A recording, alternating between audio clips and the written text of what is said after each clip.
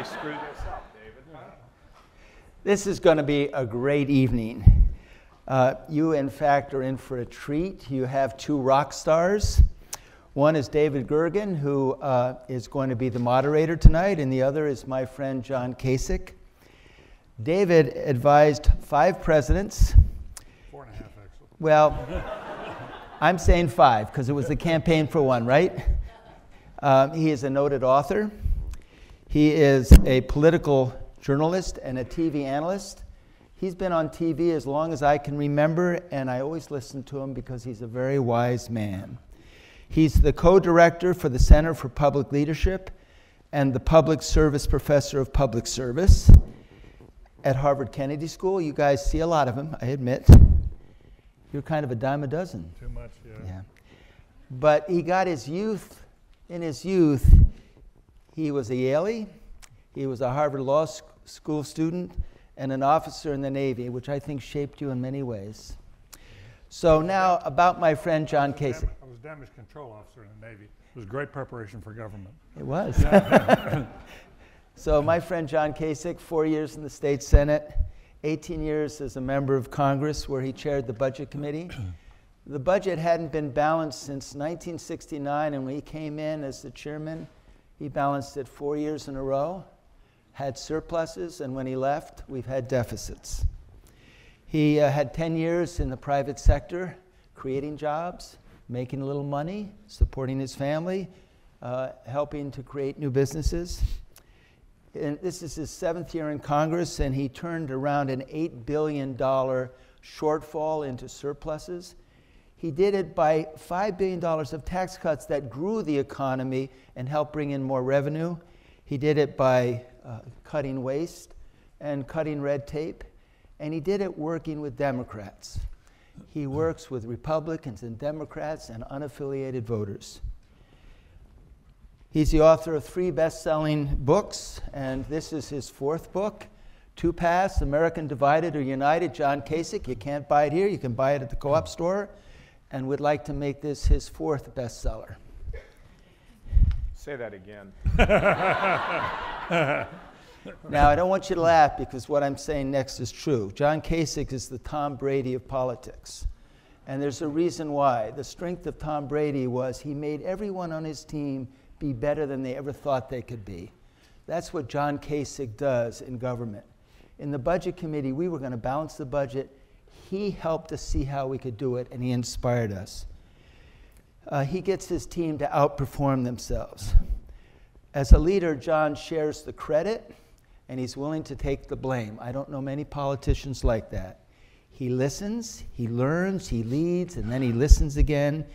He is shaped by his faith in God, love of country, devotion to his wife Karen, and his 2 twin daughters, 17-year-old daughters, Emma and Reese, and the people he represents. He listens to the people he represents, and he's shaped by them. And John, I just have so much admiration for you, so it's a privilege to be able to introduce you. Buy his book.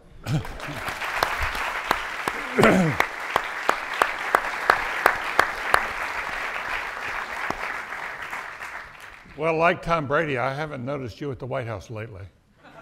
You know, I was there. Oh, yeah? I was there, when was it, Beth? About 6-8 weeks ago or something like that. Yeah, I was invited, and I went in, and it was, Tom Brady wouldn't drop this. But anyway, yeah, I went, David. They called and invited me, and, you know, I was with President Obama in the lame duck session on the trade agreement.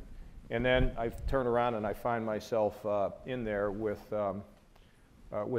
Donald Trump. So I spent a pretty good chunk of time in the Oval Office, and he asked me, I'd just come back from Munich with McCain at a defense conference, and you know, I told him, I said, you know, the fact is you could send everybody in your administration, but they don't really care about what they say. They care about what you say. And then I told him a little story, because when I first became governor, you know, I was kind of a little bit of a smart aleck, and I was, you know, saying what I thought were clever things. And we had a rocky first bit of time. And my wife one day came to me, and she said, you know, you're the governor of Ohio, John. You're the father of Ohio. Why don't you act like it? And so I told the president that story. And then, and then we talked. Really warmed things up, right? Well, no, I mean, it was very pleasant. And then we talked about healthcare and a little bit about trade. And and he listened politely. We had a nice meeting. I was there, I don't know, 45, 50 minutes, something like that. And brought some people in. And, somebody said, well, you guys got to patch things up. I said, I'm not interested in patching anything because I don't need anything that needs to be patched. I'm not mad at anybody, So I'm glad I went in, and I'll help them. And in the meeting, I did say that when the president does a good job, I will praise him. And if the president doesn't do a good job, and I'm not, out of bounds, I'm going to criticize him. And there was a voice in the room that said, we noticed. And so, I've been that way with all presidents, starting with Reagan and with Bush Sr. And I went to Congress when I was 30 years old, and I was elected to state Senate when I was 26 and didn't know anybody, and I didn't have a relative in Ohio. And so, you call them like you see them, right? And let the chips fall where they may. I don't report to the Republican National Committee to develop my opinions. Well, let us have one opinion on the table. We're delighted you're here. Proud you're here. Thank you, sir. And I want you to know, my last report was, if you'll notice, we have an absolute full house, and it was done by lottery. People came by lottery, and we've had one of the highest applications that the Institute has seen. There were more than double the number of people who are in here who wanted to hear you tonight. So I think that says something about you are connecting. But what I'd like people to do before we get into the policy, because there are a lot of issues on the policy side, I think that people are really interested in your journey. You asked in your book, you thought back to your childhood, and you said, how did little Johnny Kasich get from McKee, Pennsylvania, all the way 26 years old, got elected to state senate, the youngest person ever? Well, my mother was a pioneer in talk radio. When the person on the radio would say something, she would yell at the radio. And my mother was very, very articulate. I mean, and always told me, you have to tell it like it is. My father carried mail, and he had a little twinkle in his eye, and he knew everybody's business. And you put those two things together. Now, I was more like my mom, a little bit more of a combination now. So I went to Ohio State. Make a long story short, I got upset in the first couple weeks and asked for a meeting with the president of the university, and I couldn't get in, and then they let me in. I went in to see him, and he had a big office and all these things. And I said, Doctor, I've been in school a couple weeks, and I'm undecided, but when I look around at the office, the furniture and everything, maybe this is the job for me. What exactly do you do? And he said, well, I have academic and fundraising responsibility, and tomorrow I'm going to go down and see President Nixon. And I said, well, I got some things I'd like to say to him. Could I go with you? And he said no. And I said, well, if I read a letter, would you give it to him? And he said, I could do that. So I went back to my dorm and I wrote a letter. It was mostly favorable. It was right after Kent State, a year or so later. And I said, I wrote the letter and I signed it, sincerely, John Kasich, P.S. If you want to discuss it further, let me know. I can come and see you. And so a couple of weeks later, I got a letter back from the White House, office of the president, and I opened it up, I read it, I went upstairs, I called home, and my mother answered the phone, and I said, Mom, I'm going to need an airline ticket. The President of the United States would like to have a meeting with me in the Oval Office. And my mother was shouting, honey, pick up the phone, there's something wrong with Johnny. So I flew down. Make a long story short, because we have a lot we have to do here tonight, but to make a long story short, they told me I was going to get 5 minutes, and I'm thinking, 5 minutes, I got a new jacket, new shirt, new tie, new pants. 5 minutes, you kidding me? I'm not coming out of there. So, but I spent 20 minutes in the Oval Office. I was 18. I applied for a job at the White House, didn't get it, applied the next year, got a job working at the National Library of Medicine at the National Institutes of Health. I graduated in December. I was going to go to law school. I went looking for a job, couldn't find one. I saw the State House. I walked in there, never thinking I could get hired there, because if you don't know anybody, how can you get anywhere? And I got hired on a Friday, and a guy got fired in this internship. So I went in and I did that, and I quit my job. I ran for the state senate, knew nobody, grassroots, total, and won at the age of 26. They took my district away. I ran for Congress at 30. I beat an incumbent at 26. I beat an incumbent at 30. I was the only Republican to defeat an incumbent Democrat in 1982. So I went down there at the age of 30, became a defense reformer. Chris didn't mention that. I was big on defense reform. and then got on the budget committee, and then I quit after we got the budget balanced. I said, I've had enough, I'm leaving, and went out and had a great experience. I worked for Lehman Brothers. I had a two-man office in Columbus, and from there I bankrupted the entire company. And and I worked for Fox News. How'd I get that job? I just walked in and said I'd like to do a show, and they said, okay, we'll hire you for a year, and then one led to more. And then I also taught a little bit. I taught at A&M, Penn, and Ohio State, just a little bit. And I was writing these books, which was really cool. And I did something else that was cool, but I can't remember what it is now. And then I got a calling. Let me tell you, this is really something that you need to hear. I was buzzing along quite fine. It was great. I mean, I was making speeches. People were paying me money. It was really great. And one day I was down in Florida, and I was really struggling with the decision to run for governor. And I was debating. I didn't debate. I was a motivational speaker, but once in a while I do a political event. And I was with Terry McAuliffe, and they said, it was a trucking association, and they said, you guys have 15 minutes or 10, 12 minutes or something like that. And I said, well, I don't need more than 12 minutes. They said, no, between the two of you. So the next day I got like 6 or 7 minutes, and they paid me, I think I got paid, I didn't command your salary, but I got paid like $16,000. I was getting paid more than $1,000 a minute, and I was sitting in the back of the car, and I didn't get a voicemail, I didn't get an email, I didn't get a phone call. It was made very clear to me, you got to run. This is over. You got another thing you have to do. And I flew home, and I called all my friends, and I said, I'm going to run. And so I ran, and I won, and then I won again. It was interesting. I won the first election very narrowly, but then I learned I was a congressman in a governor's office and a governor's body, and I thought, you know what, and my wife said, you're the father, I began to realize, when you're a congressman, you might as well be operating on Mars. I mean, you don't really know what's going on with people. And when you're a governor or a mayor, you got to serve people. I mean, you've got to be taking care of business.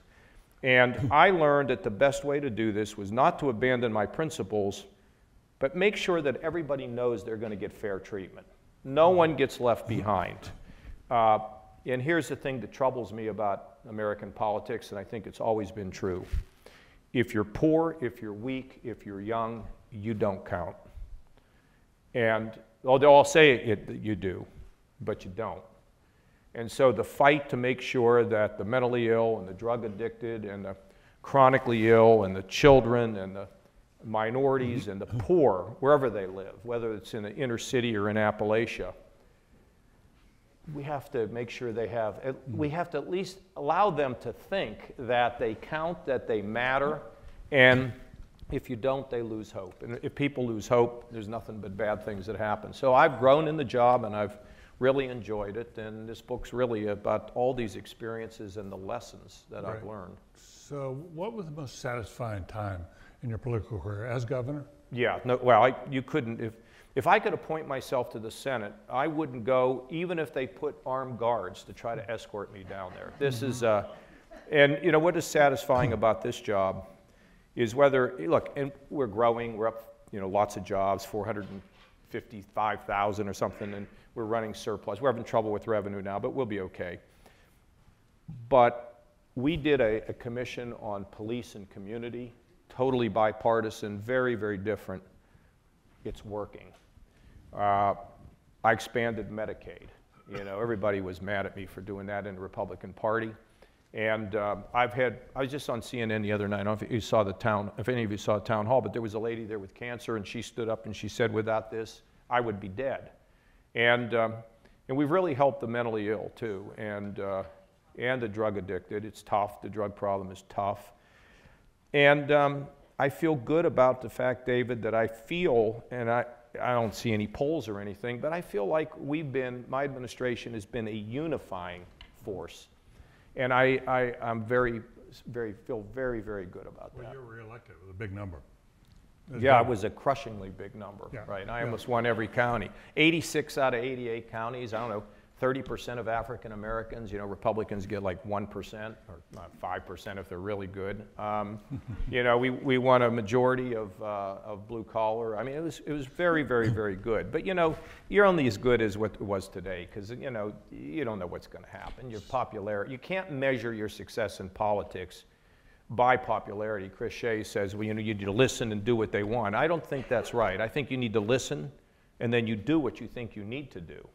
That's what leadership is. I tell my kids or my friends or young people, being a leader, as you know, look, David goes and signs up with Obama, and you know, people want to hang the guy. You know, he's like, hey, I'm serving my country.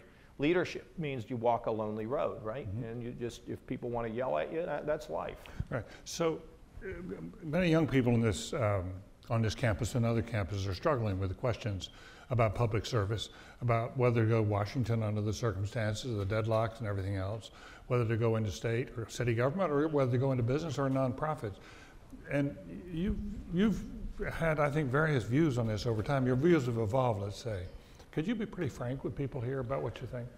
Well, if you're going to go to Washington, make sure you go with the time limit on when you're going to leave. Because the thing that can happen to you is you go to Washington, you're all excited. It's Hollywood, by the way. It's Hollywood, you know, East. And, oh yeah, cameras and all, you know, all that kind of stuff. And it's a campus, a big campus. You know, they have a yearbook and all that other stuff. And then you wake up one day and it's 17 years later.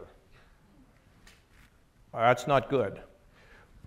That's in a staff position in particular. Yeah, no, I mean, if you can get elected, stay less, okay? But look, what everybody here, I think, has to understand, now this is maybe a little much for you, but you all know you're made special. There's nobody like you. No one has ever been like you, and no one will ever be like you again. You were made for a purpose. And you got to dig down inside and figure out what it is. And it's not hard to do, David. It's the gut. You know what it is. And when you're young, you're not so sure, but you listen. And then when you follow that purpose, when you determine what it is, that's how you find satisfaction in life. So whether it's a life in government or in public affairs, or whether it's a not-for-profit or whether it's in business, the one thing I would say is anything you do, if it is not laid with a purpose with good values to improve the world, and I still believe in all this. One person changing the world, unbelievable. Unbelievable what you can do. If you have values, whatever you pursue, you'll have a good legacy, and be passionate about it. And don't sell yourself short. Well, we're at Harvard. How are you going to sell yourself short here? I don't think that's kind of in the DNA of people who go to Harvard. The other thing I would tell you is, so you go to Harvard and you're going to come out of here and everything is going to be great, and then it doesn't work. And then you say, my God, what? You keep going. You keep going. You don't medicate your problems. You keep at it, and you will find it. Because you're the best of what we have, despite what Yale says. You're the best of what we have, and so that's kind of what I would recommend, David. Well before President Trump came on the scene, there were some of us who were telling students here, there was a time when going to Washington was a premier experience you could have, but increasingly, given the deadlock, you really ought to think about going back to your home state or working in state government or city government, but I haven't been able to figure out whether it's better to work in city government or state government. Well, here's what I think. I think that we're all focused on Trump. Mm-hmm. I had Bernice King invited me down to Atlanta for Martin Luther King Day. It was a fantastic experience, and it was like in a thing with this, mm-hmm. and there was about 400 people there, mm-hmm. and 98% of them were African American, and somebody goes, what about Trump? You know, and I said, what about Trump? I said, what about your neighbor? What about your kids? What about your nieces and your nephews? I said, the last time I checked, Martin Luther King couldn't even get a meeting with a politician.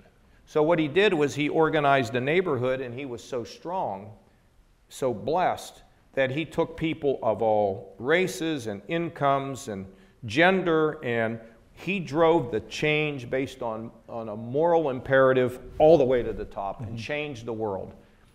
So wherever that puts you, that's where I think you have to go. If it's at the city, community. fine, but A don't community. get trapped. Don't become a... The other thing is, somebody said to me, it happened somewhere today.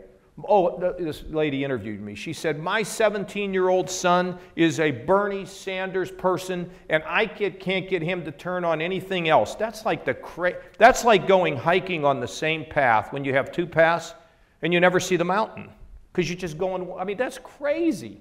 One of the things that happened to me is I spent time working with Democrats. I had a boss that hired me on a freak. I was hitchhiking to the beach that year I was in Washington working at NIH. And I got to meet a whole lot of Democrats. Keep your minds open. You're too young to make up your mind that you're this or that or something else. Because all you're doing, unless you're rich, okay, or you're really connected, which probably many of you are. If you are not, if you're just like I was, then you got to use every opportunity to climb up the ladder. I mean, you got to be open. If you're not open, you're just making choices that you're cheating yourself. Yeah. In that same vein, the Institute of Politics released a survey yesterday of millennials. It was, and it showed something astonishing. That is, among millennials, only 4 out of 10, 40% of Democrats knew anybody who had voted for Trump. Only 40% knew anybody who voted for Trump. And among Republicans, more Republican millennials knew a millionaire than knew a Muslim. More knew a millionaire than a Muslim. Think about the divides that represents. And see, my prediction is that young people care less and less about party. right. And I think the parties are eroding, maybe Right. even disintegrating. And I think we're going to see a realignment. But when I hear that, but that was maybe here at Harvard. I mean, No, it's nationwide. is it? Yeah, but the other good number, though, the encouraging number was nationwide, 59% of millennials, both parties and independents, put a very high premium on uniting the country again. They Yeah, I both mean, really nothing can want get that. And that's done. what your book is all about. I mean, well, nothing can get done no matter what we're talking about unless people get together. I was in Boston today, and you're talking about this bottom up. I was saying, when the bombing happened, we then began to see Boston strong. And people came together. It didn't matter who you voted for, how much money you had, what your station in life was. It didn't matter. We're together, and we are going to make Boston strong. And Boston is stronger today than it's ever been. And it was because people came together and drove that all the way up the ladder and changed the very culture of that city, which had had its troubles in the past. But boy, Boston was so united. So my sense is that we all want to be united, but we just got to start. One of my friends said to me today, I just hate that he said this to me because I don't like when he makes these suggestions. It turns out a lot of times he's right, okay? And he said, every American should take 10 minutes reading something that they don't agree with. Exactly. And we need that Exactly. because, Yeah. I mean, it's your future. You're the ones that are at risk. By the way, a little word to millennials. Hey, if David Gergen says they want to help you, then go get them a resume like in the next hour. I have found that there are a number of millennials, it's like, they're like slow walk everything. I don't understand this, I told this young woman, I was trying to help her, she was impressive to me. She was a supervisor at this pool complex where I try to go and swim. And I asked her for a resume, and it took like a month. Right. And now she got a job. She's a nurse practitioner, and I think that's great. This other guy there, he like no resume, no thank you notes, that life doesn't work like that unless you're rich and connected. Then it doesn't matter what you do. So for the millennials, get at it, man. Get at it. Don't be going slow and taking your time. When you have an opportunity, seize it, that moment. Yeah. We're a public policy institution around here. It would be derelict not to ask you about a few public policy Sure. questions. You've been a budget hawk and a deficit hawk for a long time. And as we heard from Chris Shays, it was really with your leadership across the aisle that the country balanced the budget.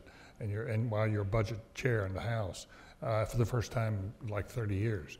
So given that, given the fact that new deficits, bigger deficits are coming, I want to ask about the president's new tax plan today, because it's the biggest tax deduction ever, but more importantly, his team is arguing that tax cuts of some $2 trillion plus over the next 10 years will pay for themselves through growth. Well, since I'm a Republican, I have to go along with that. Yeah. Yeah. I don't believe in that. I don't believe that. I think that when you do, if it depends what kind of tax cuts you have, but there are growth tax cuts, and so Right. there is some dynamic effect. It's like 30 or 40%, maybe. Maybe that high. I mean, look, I cut taxes in Ohio. We don't use dynamic scoring. And back when I was in Washington, it was part of the reason why I didn't get along with conservatives, is because I would never go along with that notion. So, you know, we're going to cut it. We actually used a static model. And we all know what that means. So if you cut taxes, it provides incentives, people work, companies invest, you make more revenue. To a degree. But to say that, you know why they don't want to pay for this? Because they don't want to make any choices. Exactly. That's what this is about. I can't tell you how disappointed I get at times when I see the way that politicians work. And let me just tell you something.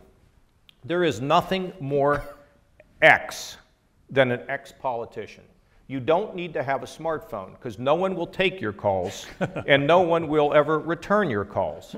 And people get in these jobs and they play so cautious. So why wouldn't, well, it drives me crazy. In both parties, I don't see, it's like, they figure that the only way to get up is to go along.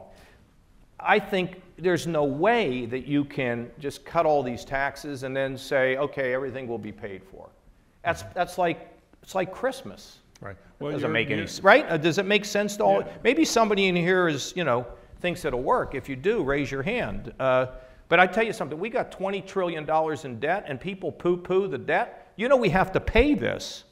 And if we don't pay it, we have to service the debt. Do you know how much interest payments are now?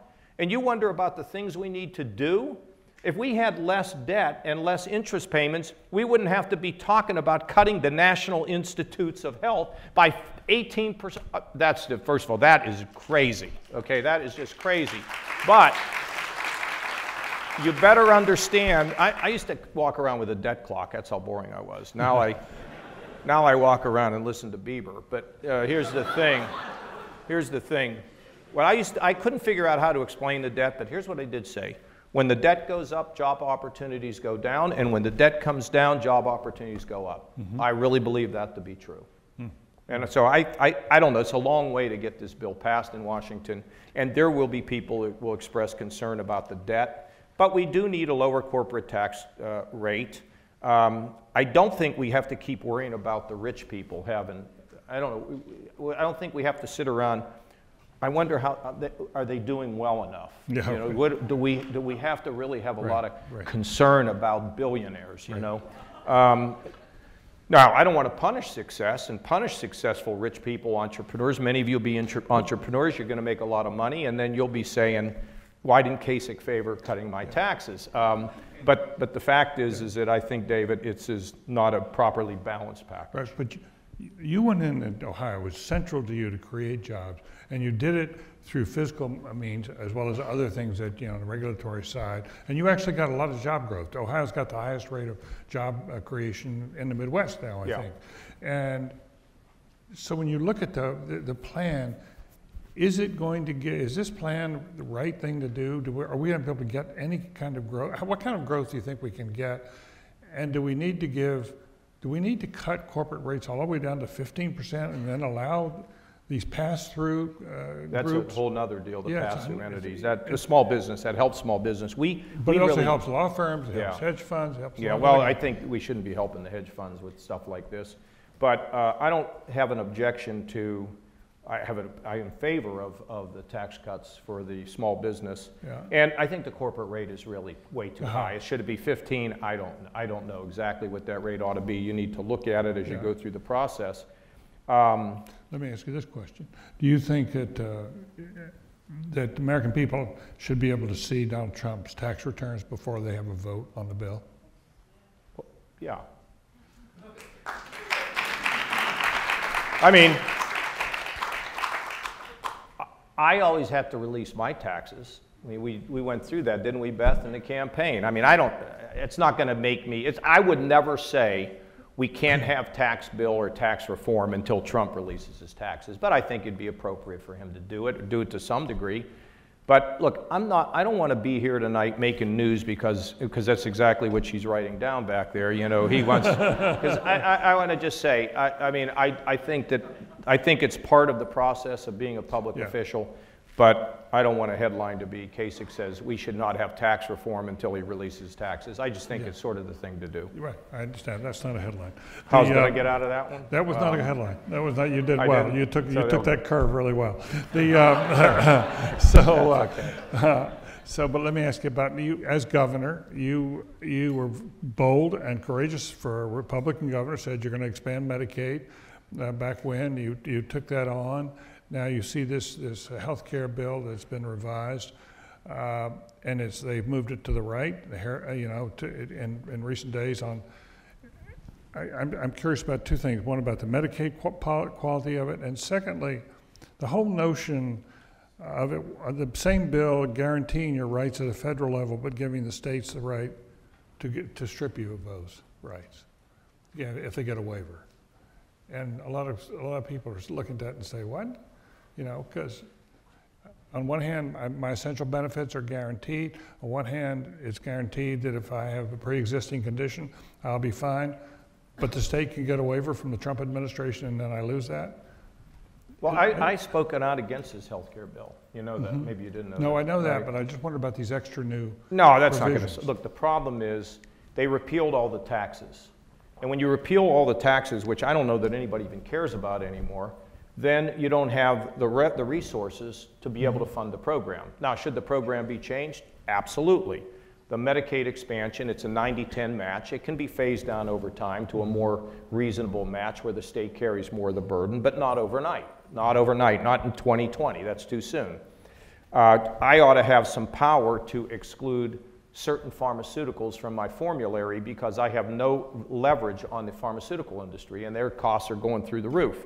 So if you give me a chance to say to a company, I'm not going to put you in my formulary, I'm not going to make your drug available, it costs too much, all of a sudden I have leverage and we'll get a better price. And I think I should have some freedom on what the Medicaid benefit package ought to look like with guardrails. Okay, with guardrails. Right. Okay, now let's go to the exchange side. We know the exchange is in trouble. I mean, there are fewer and fewer insurance companies being part of the exchange, and there are ways to improve that as well.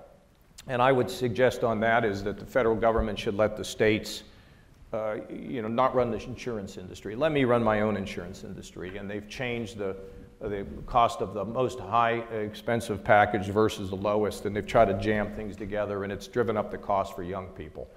They should get out of that business. They should give me some flexibility in terms of that benefit package, again, also with some guardrails.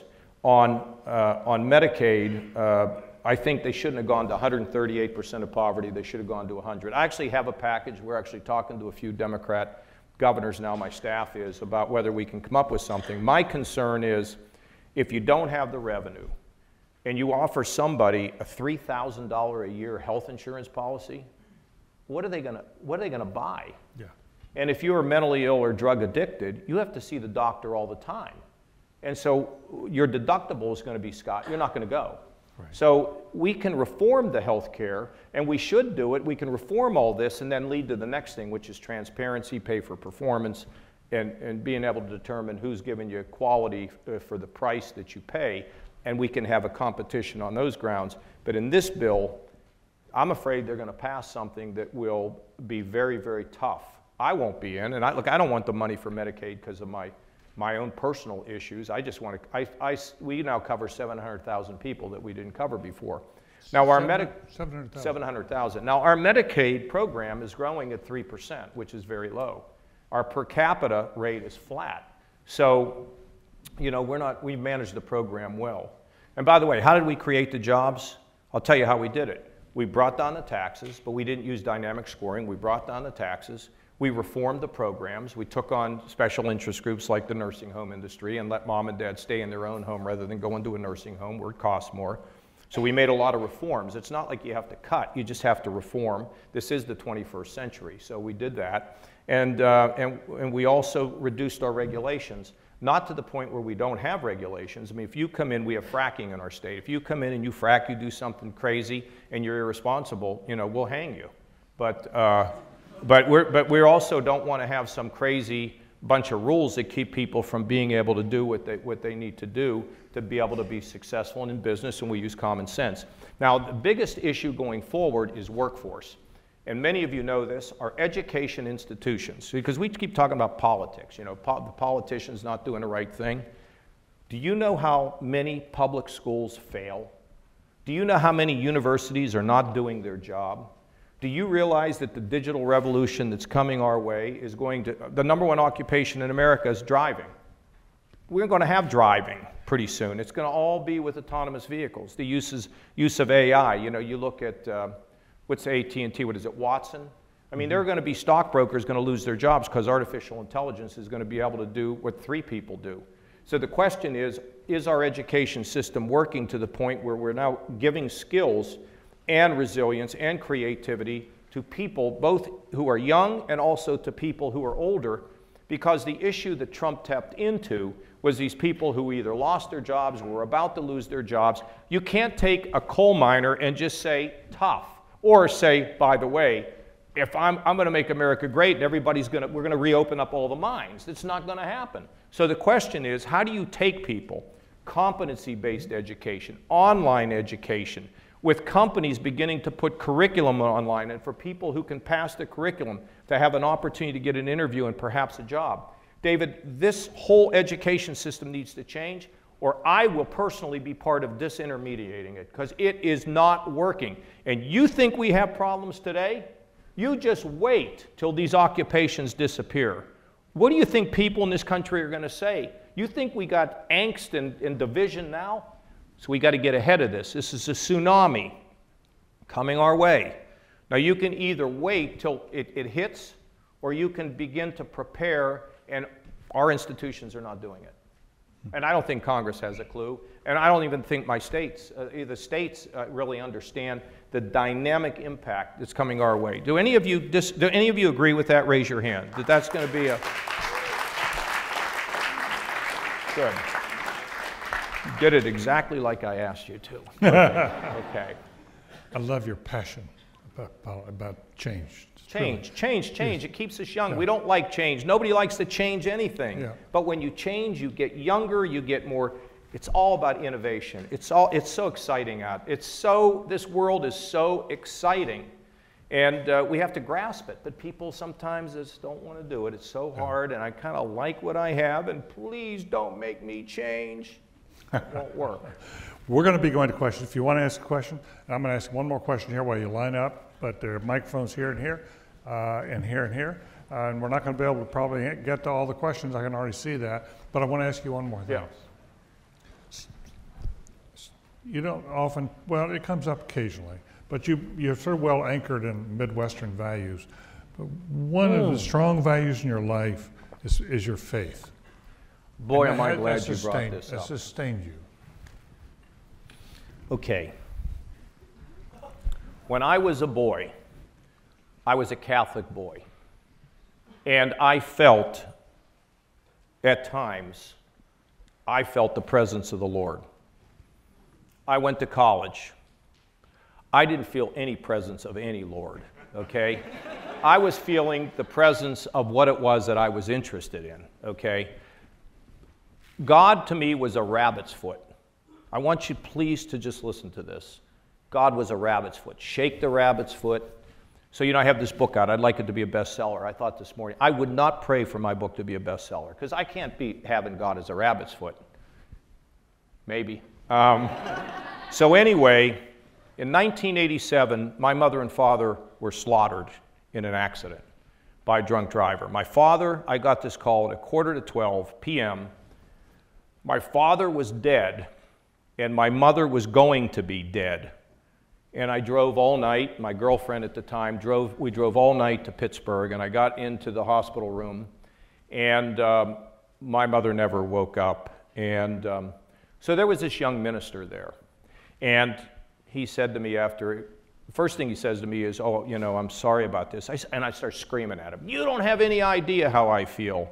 He said, you know, I don't, but I know that if your mother had a choice, she would not come back here because she's with the Lord. And I went, well, okay, great. So for a few days, I didn't really talk to him much. And then he said to me one day, where do you stand vis-a-vis the Creator? That was my answer. And he goes, well, let me tell you something. You have a window of opportunity, and that window is going to close. You are so devastated that I'm just telling you, John, you have an opportunity to go through that window. So I didn't even know if I believed that God existed. I didn't believe if he existed, whether he cared about me. I didn't know anything. And I disrupted more Bible studies and religious intellectual conversation than you can imagine. I was obnoxious in my search. And I went through it all. And that was 30 years ago. And here's what I believe. The religion in the 21st century has not evolved.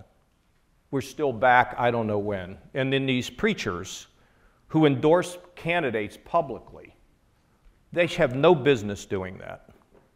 And thirdly, when these people preach about who's sleeping with who, and don't you do this and don't you do that, that to me is not what religion is about. Religion is about connection. It's about forgiveness. It's about loving your neighbor. It's about another chance. It's about all the things that we really want to believe in. Now, if you're a humanist, and I think you have a humanist or something like that who's a preacher here or whatever at Harvard, I'm all for that. If you wake up every day and you think that your job is to improve the world, I'm 100% with you. If you want to be an agnostic, I saw one today, writes for the Boston Globe, and I said, hey, you better check this out. But if he doesn't check it out, that's not my problem, really. I mean, it's my job to say something, but not to do any more. But I have to tell you, I'm a failure at this. I'm a hypocrite about it. But I got nowhere else to go. And I would ask you to think about where you will go when the water rises. And I want you to think about the perspective that you get in a life that Michael Novak says is nothing more than a veil of tears.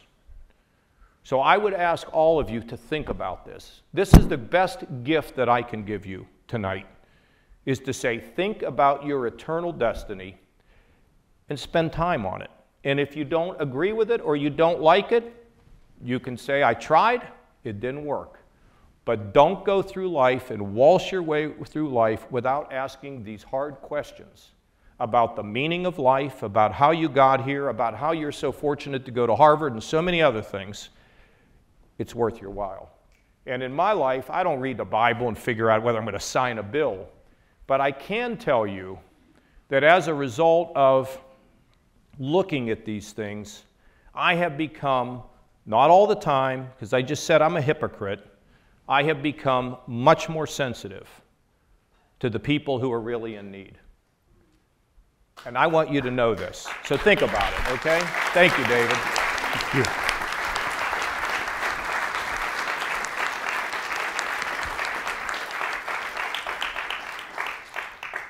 Identify yourself, brief, end with a question mark, please. Hi, Governor Kasich. My name is Michael Huggins. I'm a second-year Master in Public Policy student here at the Kennedy School. I'm also from Cincinnati and a registered voter in Ohio, so I'm one of the people you represent. And thank you for being here. My question, I'm really glad you brought up the issue of police reform. As you know, there have been a number of very high-profile shootings in the country that have occurred in Ohio. Sam DuBose in Cincinnati, John Crawford in a Walmart in Ohio, and also Tamir Rice, who's a 12-year-old boy who was killed by a police officer. All different ages, all black.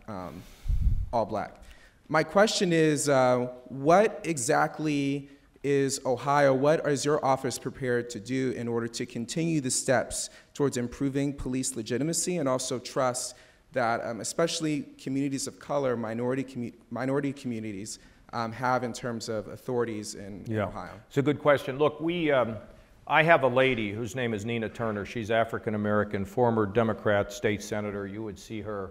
She just left MSNBC to go to CNN. She's a friend of mine. She is a mother. Her son is a police officer. And she came to see me with a number of other African-American legislators, and in 24 hours, we created a task force. She is the co-chairperson of our task force, along with the former head of the Highway Patrol and our current head of public safety. We recruited community specialists, community activists. We have law enforcement. We have every kind of person you can think, diverse group, and they've come together and they've made a recommendation which has been adopted by, I think, 85% of all the police departments on a standard policy on the use of force, including deadly force. We also have a policy regarding recruiting and hiring. We have to know about all these things. And here's one that's really amazing. All incidents involving police and the public will be recorded, and we will be able to examine it. Now, we not only had Tamir Rice and John Crawford and DuBose, and also up in Cleveland, we also had a couple that were driving, African Americans. There were, I think, 147 bullets shot into their car. They were unarmed. There was a grand jury that came back, didn't indict anybody in these two cases up in Cleveland, no violence. And the reason why I thought it was so important to do it is because you want people to think and to know, not just think, but to know that there's a sense of justice and a sense of responsibility. We also now have the Supreme Court Chief Justice looking at the issue of the grand jury to see if there are particular reforms that should be involved in the grand jury. So we're going to continue to work on this. Where we ultimately want to get to is police, and no other state in the country has done this. And I've been trying to tell the New York Times about it, but I guess it's not a bad news story, so we can't seem to get anybody to write about it. But this is landmark. The next goal is this. I'm police, I'm community, we're together, we're connected, because the community feels sometimes that they have been oppressed, and law enforcement officers and their families want them to go home at night. It's just, and this commission, how many people we have on that commission? Is it 30 people? Total unanimity. They fight through everything. Listen, when you take somebody who studied community and police relations from the standpoint of being with a community, and you sit them in a room with a sheriff from a rural county of the state, and they reach 100% agreement, it shows you what can happen if you have dialogue. So thanks for your question. Thank you. Yes, sir. Thank you for being here. My name is Mohammed Adil Islam. I'm an MPA here at the Kennedy School. Do you believe that climate change is a major problem that humanity and the American government need to confront? And what is your opinion on the current trajectory? On the what? Current trajectory. Oh, look, I'm very concerned about the environment. I think there is, of course, climate change. We've seen a significant reduction in pollutants in Ohio because of the things that we've done with coal. Look, I'm in a big fight with the legislature. I had to veto a bill because I believe in renewables. I believe in solar and wind and all these things, in efficiency standards. And these are mandates. And the legislature wanted to change the mandates to goals, and I vetoed it, and now they're coming again. So, no, I think it's very important. I'll tell you something that I'm increasingly concerned about, and that's the situation with the rainforests, as we see a larger and larger amount of them disappearing. And I think the case has not been made. See, to me, the rainforest may hold the key to some of the most horrible diseases that we have, if we could get in there and understand the beauty of the rainforest and the potential. So the environment's really, really important. Now, we just can't have some policy based on just somebody else's idea that's going to throw everybody out of work, but at the same time, you have to be mindful of this. We owe it to the next generation. So I think there's a balance, but I would rather err on the side of, well, it's why I'm vetoing these bills, and I believe in renewables, and I've told our people that Ohio has to be part of the national effort. Okay? Thank you. Governor Kasich, thank you so much for being here. My name is Eric Fleegoff. I'm a sophomore at Harvard College, and I'm the chair of the Harvard Public Opinion Project, which is the group that helped work on the IOP poll, which was mentioned already and was released yesterday. I wanted to ask you a question about volunteering and young people in politics. As you were saying, young people are really willing to get involved in their communities and improve their communities, and they know that. But at the same time, I believe 9% said that they would even consider running for office in the future. Trust in even local state government was 20, 30%. People think that politics is more relevant to their lives than ever, but they don't want to be part of it and they don't see it as a good thing. So my question is, do you see volunteering and community service as a solution to this, or do you think that party politics and especially the federal government have a real problem, maybe the Republican Party in particular, with attracting young people and getting people to trust politicians? Well, I think that, look, there's a lot of energy now with the progressive movement, okay, because it just seems new.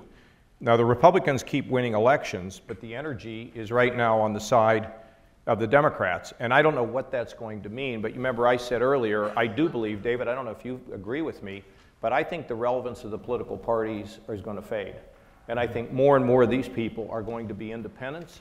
And I don't think it's impossible in the future for a very wealthy person to stage an independent run for the presidency with clear talk, with a viable running mate or something who could win the presidency. I think it's very possible in the future. Now, in terms of what you should do, you shouldn't shy away from politics if it's in your heart, if it's in your soul. Now, look, most people don't make the NBA. I made the NBA, but if I had to do it all over again, I wouldn't be, I was impossible the route I had in politics. But if you want to do it, if you want to try it, of course you should try it. If you dig down and you feel that's what you need to do, great. But in terms of your activism, in terms of wanting to change the world, being involved in community, creating unity, you have to do that. And it can go right along with your regular work and to be volunteering or whatever it is. The one thing I keep thinking about is, should we have, I read today an article in Rwanda, which was an unbelievable story. They force everybody to work 3 hours a month. It's some community project. And I clipped the thing out, which I was going to give my chief of staff, Beth Hansen, over here. She has to work with me, so give her a round of applause.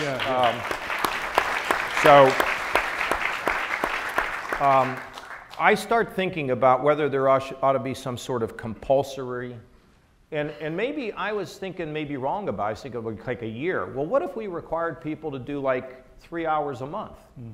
See, I think that if we are together dealing with these local problems of drug addiction and mentoring kids and all that, we will create a common bond, and it will be helpful to us. So you want to run for office? Do it. Okay? Get your degree first. Now my daughter, one of my daughters, she wants to be in fashion. And I said, Reese, you really ought to be a lawyer. And then she goes, well, yeah. And I said, then maybe someday you'll run for office, Reese. She said, well, I'm going to make my money first. You know her, Bruce, right? I'm going to make my money first. But I keep telling her, I said, no, Reese, your best shot is as a Republican. But you're so far out here, you got to come a little bit closer to the Republican Party. And we laugh about it all. But I would love for one of my daughters to be a public official, to be elected at anything. But here's the thing, if you get elected, don't let them talk you into going along and getting along. Stand up and be for something. Stand up and be for something in your life, okay? Do it.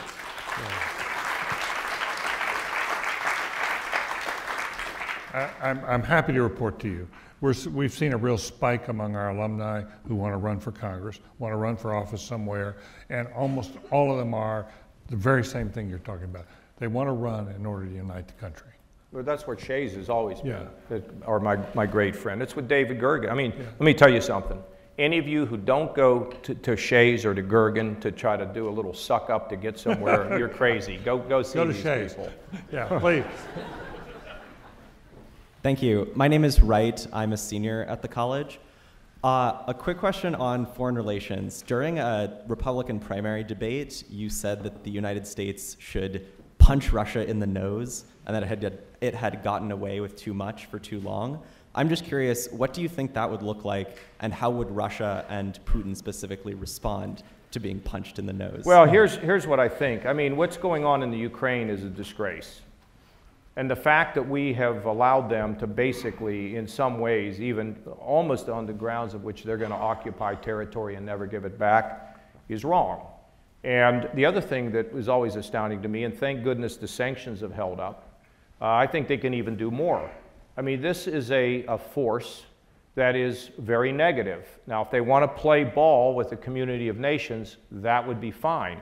But I don't look to be provocative with them, but they have to understand what the consequences are of oppressing people. And there's no question in my mind that they either looked the other way or were not even negligent, but were aware of it, or else even may have in some way participated in the use of the chemical weapons in Syria. I mean, this is a very, very bad thing. Now, when you deal with somebody like Putin, you don't want to push anybody really into a corner, but you want to make it clear what the consequences are. The difficulty is all these countries have different agendas, they have different touch points, but an effective leader would convene these folks to convince them that there's an awful lot in our self-interest and in the public, in the world interest, to be able to do some things that where we can work together. Now, a couple other things. I did go to Munich, and I did have these people talking about the fact, is America, I mean, where is America? Are you guys out to lunch or what? And I think the strike in Syria, most people talk about it because they say, oh yeah, we finally did something. Well, we did finally do something, and it sent a message to some of the world leaders that don't count America out. And I think that was very, very important. We screwed that one up. We should have been supporting the rebels in Syria years ago. Getting involved in a civil war is never a smart thing to do, and I don't favor it. I voted against US troops in Lebanon when Ronald Reagan was president. If you don't have a clear and present danger, plus an ability to go in and an ability to get out, you don't go in. We're not talking about the Hotel California. You got to know what you're doing when it comes to foreign policy. I was very encouraged to see that Le Pen was not going to win in France. Now, I don't know how that's all going to turn out, but this rising negative nationalism of withdrawal, that things don't, and also I'm a free trader. And I think withdrawing from the Pacific Trade Agreement was a big mistake for two reasons. These are fledgling countries that want to trade with us where we could make them stronger economically, and there was also a very significant strategic interest in us being involved in Asia. Now we run around realizing how important it is to be involved in Asia because of the actions of North Korea, and we walked away from something that would have cemented a number of relationships and would have expanded potentially the number of relationships and the ability to be successful economically. So. You know, you voted for NAFTA too. You know, the news tonight is it looks like we're about to pull out. I don't agree. I think is that fake news or real news? Well, it is the New York Times. Well, that's real news. Wait a minute. They endorsed me in the primary. Yeah. What do you think? I think it's real news, okay? Anybody who endorsed me, I consider to be real. Please. Governor Kasich, my name is Devin Peros, and I'm a second-year Master's in Public Policy student here at the Kennedy School. I'm also a registered voter in Ohio. And so my question's about limited government. You're an advocate... Is about what now? Limited government. Right. You're an advocate for smaller government. You also talk a lot about how the importance of governing from the bottom up and not the top down, and how for us to make inroads in pressing problems like the opioid crisis in Ohio and improving our schools, it's really important for local communities to take the lead. And so my question is, how do you reconcile these views with actions by the state to strip away local governments and local communities' ability to govern and regulate within their borders? Two examples that come to mind is the state law that undercut local assault weapons bans and the bill before the General Assembly around collection of taxes. What's else? Collecting taxes. Okay. Well, first of all, there's nothing that's 100%. It should be a partnership between those at top and those in the local, okay? For example, if you take Medicaid expansion, that's a partnership between the federal government and the state government, which also benefits the people. What we're trying to do on tax collection is if you're a business, there's actually a business where they have to put tape on the floor because if you're in this jurisdiction, you pay these taxes, and if you're in this jurisdiction, you pay those taxes, and if you're down here, you know how crazy it is to file that? So the idea was that we would allow the state to collect them, where it would make it simpler, particularly for small business to be able to file, then we send the money down to the local governments.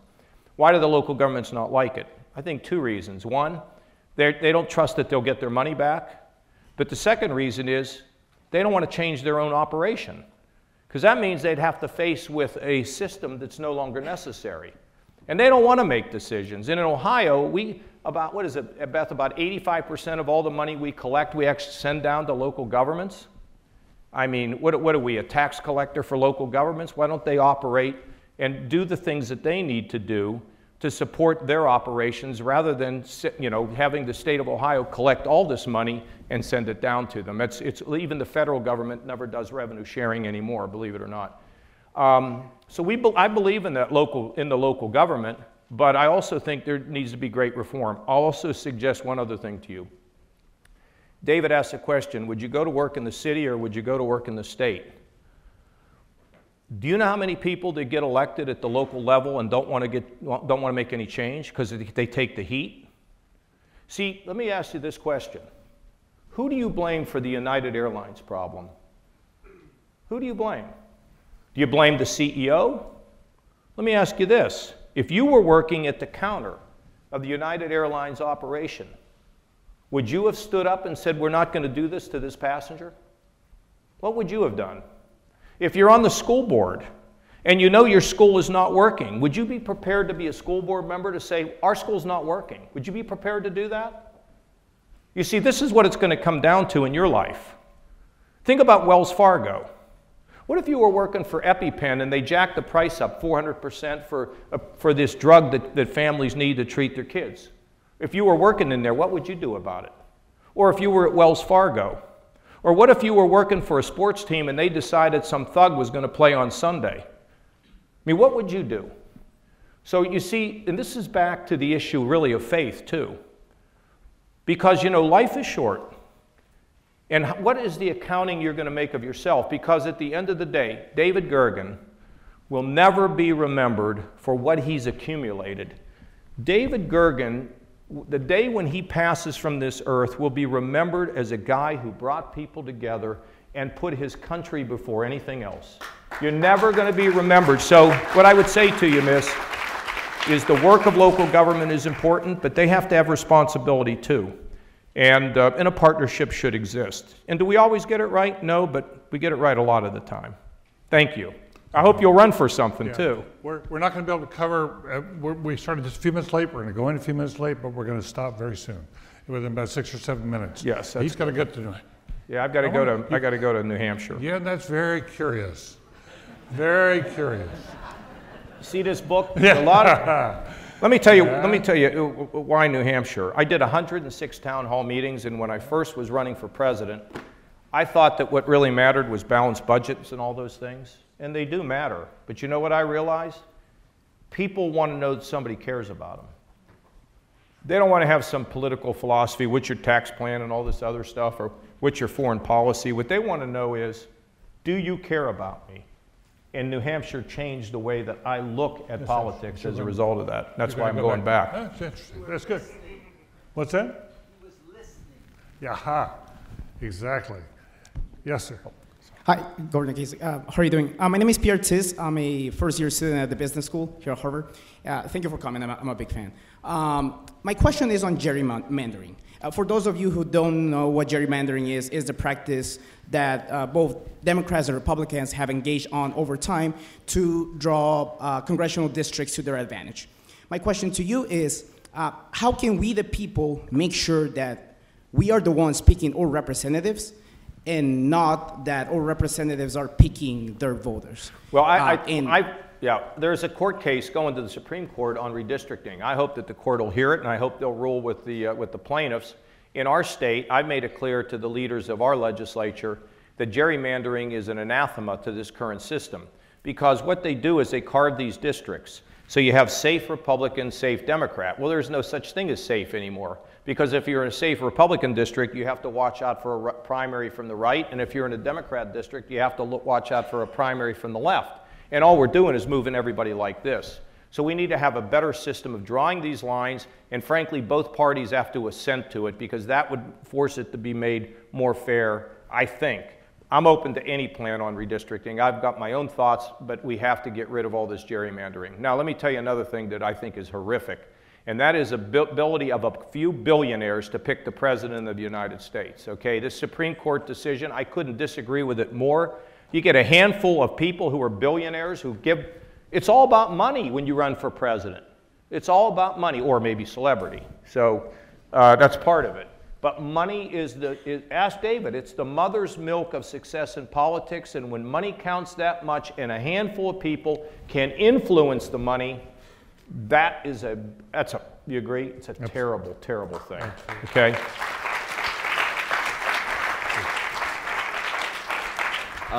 Honored to have you with us, Governor Kasich. My name is Aiden Fitzsimons. I'm a freshman at the college. So we live in a time of increased partisanization and polarization in our discourse, in our social media, even in our legislatures. So for you, a moderate conservative, and for me, a moderate liberal, which my Zeppelin t-shirt probably gave away, how can we return the conversation to common ground? How can we temper the discourse that's going on? How can we make the center strong again? How can we make the center sexy again? I think someone like you, it would be important in that fight. And do you have any thoughts on that? Yeah, I'm sort of back, and maybe I don't describe it very well, but you and I could sit down and we'd get along great. Now, we may have some things we disagree with, but there's going to be a whole bunch of things that we agree with. And if we spend our time talking about those things, we'll develop a friendship, a relationship, we'll treat each other as human beings. I'd love to. And then we can fight about, yeah. Send me a letter and give it to the president of Harvard. Maybe you can have a visit. But in all seriousness, that's what you have to do with your friends. So I'm surprised somebody hasn't asked me about abortion, because I'm pro-life. And somebody said to me, how are we supposed to get along when you're pro-life and I'm pro-choice?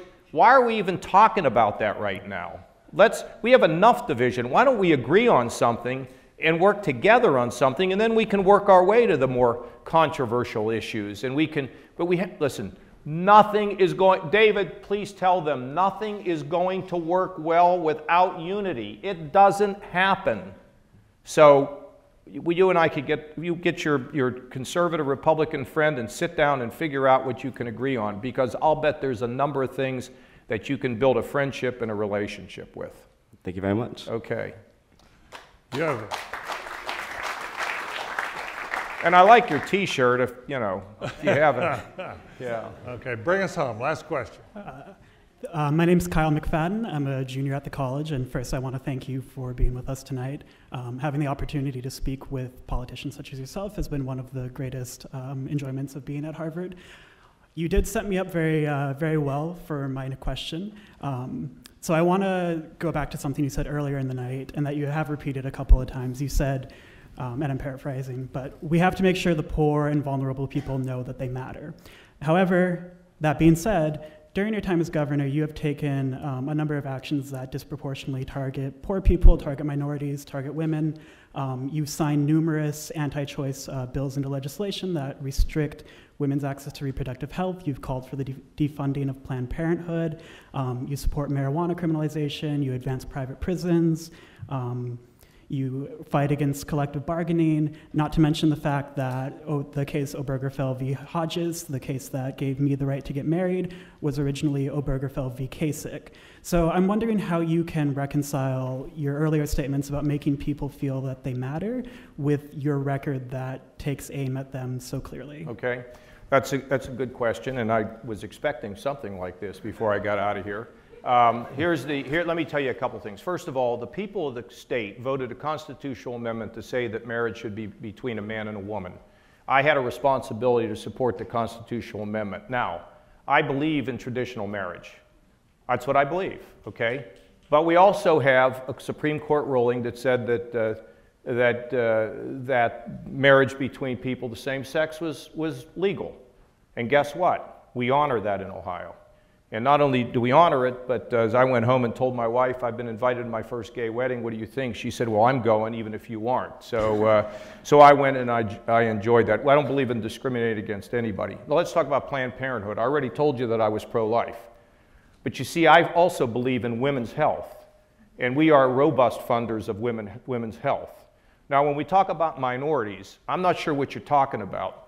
Because the bill that the legislation I worked with, or the order that I work with, involves one of the great leaders in the African American community in our state. Furthermore, we also reformed the Cleveland Public Schools. The mayor is an African American. I worked with everybody up there, including the teachers union, to make sure that we've got reform. And I've now moved over to Youngstown, which has been left with a significant minority population that has not been treated fairly. I also have legislation to fund the schools where I tried to take money and move it from those school districts that had the ability to support themselves and transfer it to districts where they didn't have the capability to support themselves. In addition, I expanded Medicaid, and we now have the major governor of a major state, and we now are able to treat the mentally ill, the working poor. We're also able to treat the drug addicted. And we've been able to empower local communities to be able to expand their reach to help even more people.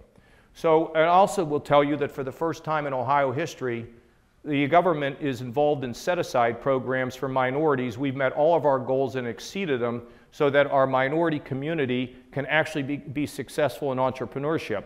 Now, I could probably give you a couple arms more of that, so I just want you to know that those are the things that we're doing. And you should check the record, and that's not fake news. So anyway, thanks for being here.